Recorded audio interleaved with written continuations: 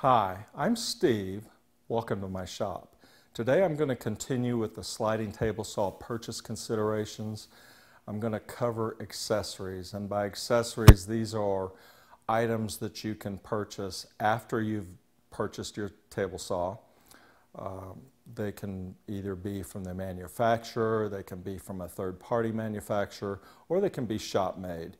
And a lot of this really depends upon how you use your saw and what you want to do with it. So a lot of that's going to be opinion based, and please take that into account, because what I don't find useful on my saw you may find just a tremendous use for. So just be aware of that. There's just such a variety of ways to use sliding table saws, and that can vary from user to user. So I'm going to share with you some of my best choices and some of my worst choices, and let's get to it. The first topic I'd like to talk about in accessories is clamping stuff to the sliding table. And I've used a variety of clamp devices over the years, everything from a Baltic birch insert into the T-slot with a thread and just a knob that clamped things down. I got away from that. It works well. It's just a bit cumbersome to set up. Subsequent to that, I used a system that was designed by my late friend. He passed away a number of years ago, and that's a modified Craig hold-down clamp. And the new ones are auto-adjust. They're much easier to work, but this fits into an aluminum slot. This is his design. He milled it. It's got a countersink here, countersink there, and you put this in the T-slot. You slide that, and then adjust the clamp. So I still keep those in the table. I don't use those a whole lot anymore, but they're available if I need them. A very cost-effective way to do it, particularly if you've got the ability or a friend that can mill those aluminum blocks up for you. The other option is a manufacturer-provided option. This is a eccentric hold-down clamp. I purchased this with my shaper, so since this is a Felder design, it does not fit the Martin slot. Honestly, these are very beefy, but I don't find this as useful, because when you clamp this thing down with the eccentric clamp, it tends to want to move your workpiece along the fence, and I don't particularly care for that. I think by the time you get this thing set up with the nut and the attachment, this is probably just shy of $300. So just be aware of that. I think for me, my money's better spent elsewhere. I prefer the modified Craig clamp over that manufacturer installed eccentric clamp, and it's much more cost effective. Okay, the next option is an air clamp type assembly. This is a third-party supplier. This was built by Matt Campshire at Airtight Clamps. Manufacturers also have these. I like this system. It is a bit on the pricey side, but hey, it works so well.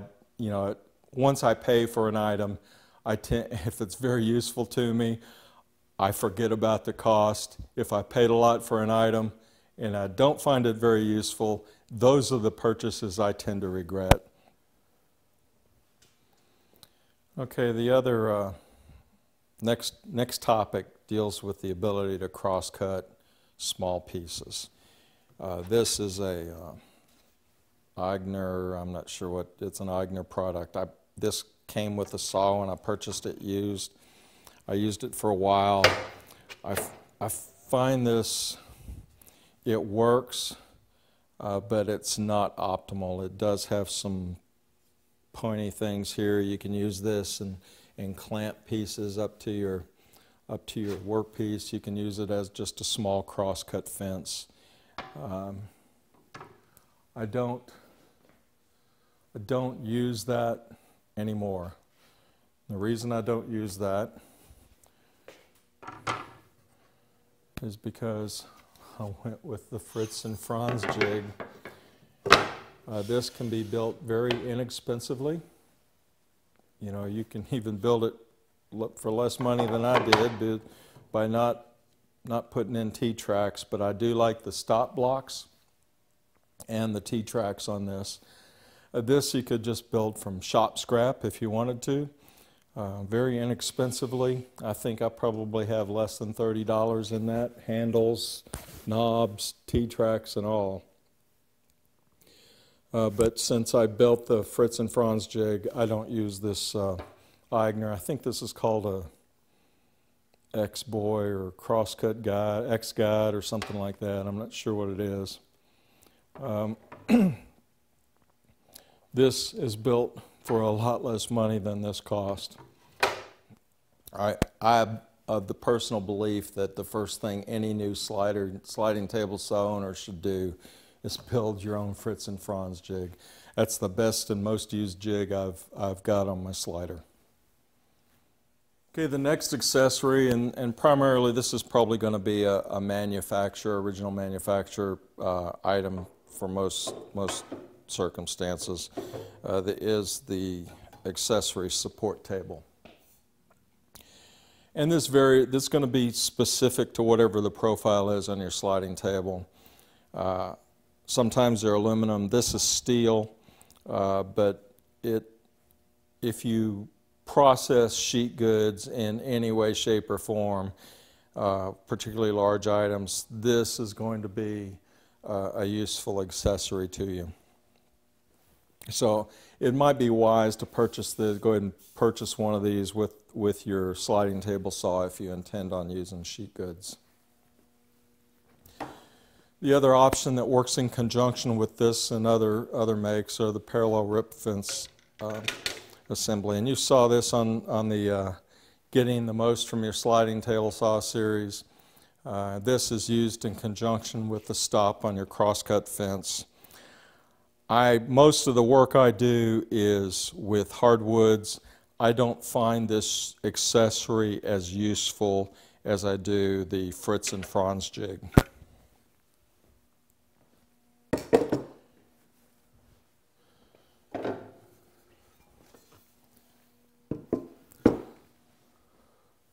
So the Fritz and Franz jig, if you've watched any of my videos, I know you've seen this one. I've got mine set up with some T-tracks, a scale, and a couple of adjustable stop blocks. And since I mostly deal with solid woods, I'm always using this as a parallel rip fence. Actually, I prefer that over the standard rip fence. So as far as a standpoint of shop accessories, make your own. There are some commercially available models. I've not seen any with the T-tracks, and this can be made very inexpensively. That's, you know, when people question me about, hey, what do I need for my slider, the Fritz and Franz jig is item numero uno for what I recommend, and I recommend making your own. This is an Eigner vectoral fence I've put on the machine. It's a high quality fence. It has some unique features to it. One of the things you'll notice here is this handle, and this handle operates a little tab that pulls out here. Let me zoom in on that.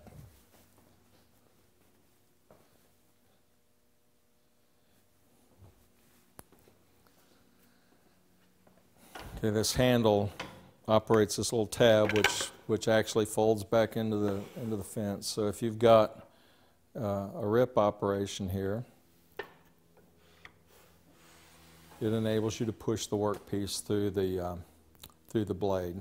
Now, if you've got a saw that where you want to use the the rip fence is a standard item. This might be a useful accessory to you. It's a very expensive fence, and in retrospect, I think I probably should have applied my funds elsewhere, because I don't even keep this on the saw anymore.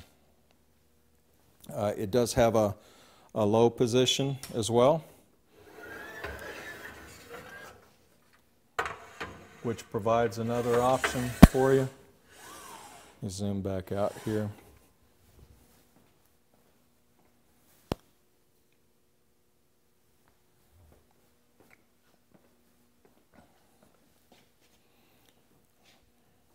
The handle can reposition up to a position which is comfortable, and you can operate this from the operator side of the saw. But what it has is a hold down for various thicknesses stock, and basically you just put that down and it holds the workpiece down in the vicinity of the blade. The tab here also works on this side.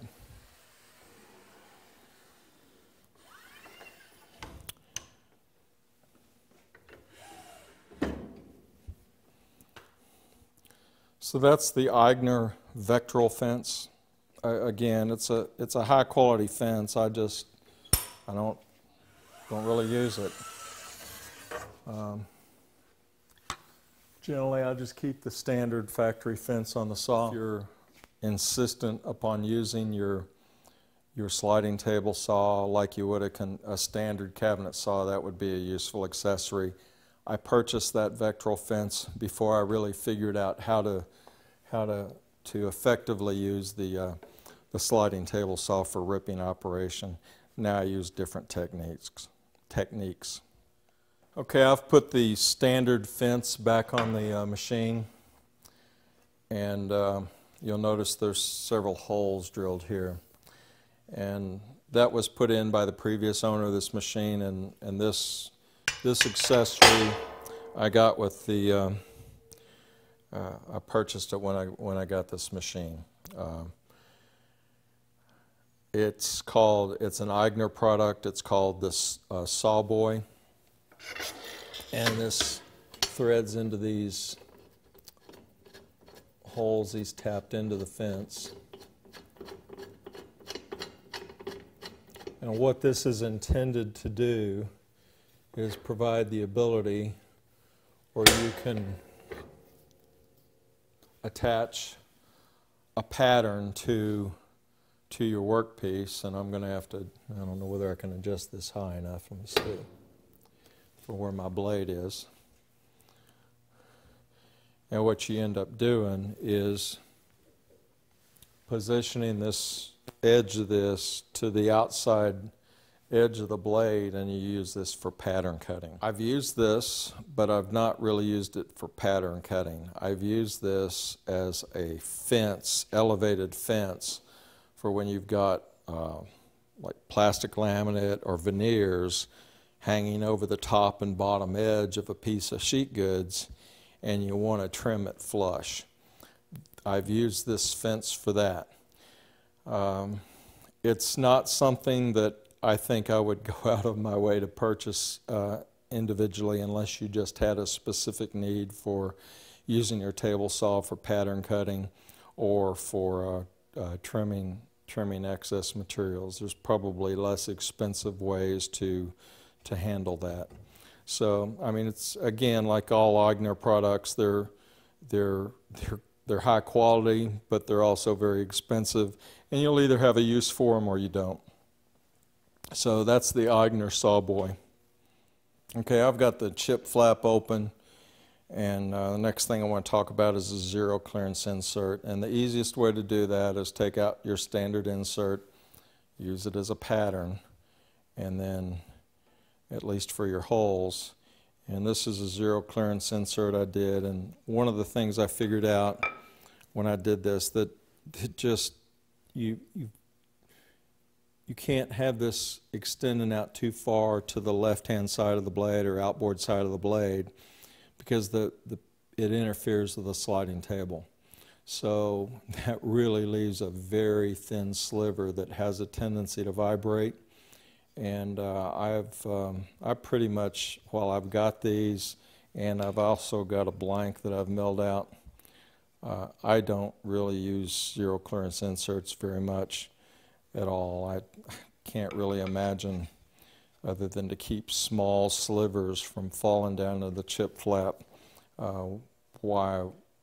That's pretty much all I use there. So anyway, that's a shop-made accessory, and that's going to be specific to whatever saw you have. Okay, the next accessory I'd like to talk about is what's called a deflector. And you can either make your own or buy a commercial version. I've got examples of each. This is my shop-made version. I just put a handle and a couple of rare earth magnets here. And it's got a very steep angle on it, and what its intended function is to put up against the outfeed side of the blade and attach to your cast iron table. And it's important to position this thing. What it's intended to do is it takes, as you move your workpiece through the blade, the offcut, particularly if it's real short, has a tendency to want to, bounce around due to windage or vibration or whatever, and it'll contact one of these teeth and kick back. If you position this thing correctly, it will deflect those offcut pieces away from the blade, so for repetitive cuts you don't have them all bunching up at the trailing edge of the blade and swinging around. So it's effective from that standpoint. I don't always use it. I usually forget I have them. This is a modified commercial version. Again, an Eigner product. This was by the previous owner. I got to pick this up with the machine with the previous owner. But his modifications were he took out the standard rare earth magnets and put mag switches in them, which it's nice. It's a lot easier to get in on and off the saw, but again, position this thing and it deflects the offcuts. Is it necessary? Yeah, I usually don't use them, but sometimes I have small pieces kicking back. If I had a bunch of work where I had a bunch of small pieces, I'd probably set this thing up. Okay, the last accessory I want to talk about is if you're upgrading to a slider from a cabinet saw, you may have one of these. This is a tenoning jig. This was modified by the previous owner. I'm sure he took the miter bar off the bottom of this thing and attached an aluminum plate with something to clamp it in the T-slot. I've not used this. As a matter of fact, this is the first time I've had it on this slider since I purchased it.